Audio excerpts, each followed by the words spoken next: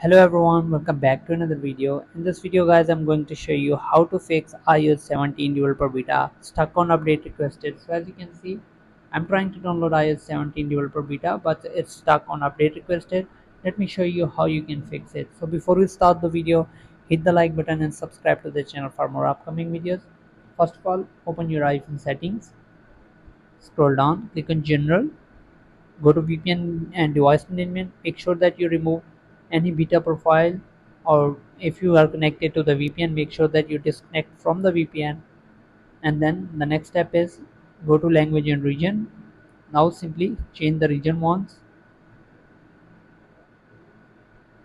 and just wait for a few seconds. Once the region is changed, now go back to general and then again go to software update section, click on beta update, turn it off, go back, and as you can see it's still stuck on update requested. Now just go back to your settings, click on software update. Now you will get this error downloading.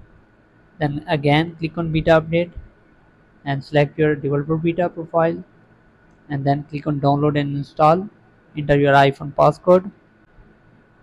Now this time iOS 17 developer beta will start downloading on your iPhone.